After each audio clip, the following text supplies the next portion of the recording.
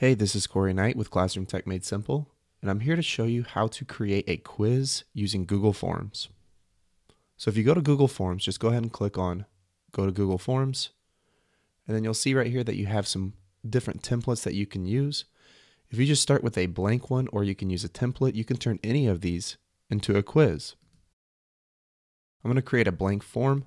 This is where your title goes, your description, and then your first question. So I'm just going to create a random question here. And then you're going to put your options right here. To add your option, you're just going to click on Add Option.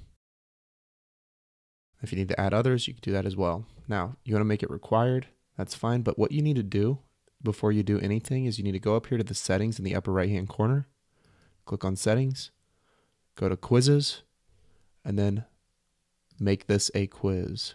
And then you have different quiz options here that you need to make sure, where respondents, if you want them to see missed questions, correct answers, and point values, and then you can save it.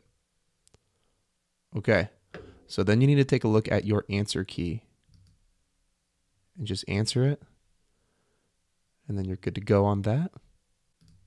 If you need to edit, go back to edit that answer. So every single one of those, you will click answer key, and it says check mark if you got it down. If you need to change it, give it a point value. Back to edit question.